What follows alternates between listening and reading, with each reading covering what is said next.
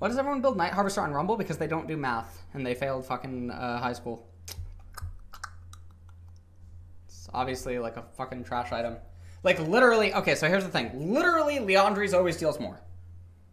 Liandry's always deals more. You don't need the HP on Rumble, okay? You don't need the HP on him.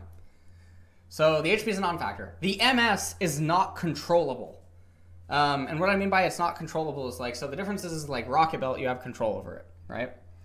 Luda, or like, not Ludens, like Lichbane or something, you have control over the MS, right? Because it's a static 10%. Night Harvester, depending on like various situations, you just get arbitrary MS boosts that don't really let you control or utilize it to its fullest power. You're not always getting full procs to Liandry's? What do you mean?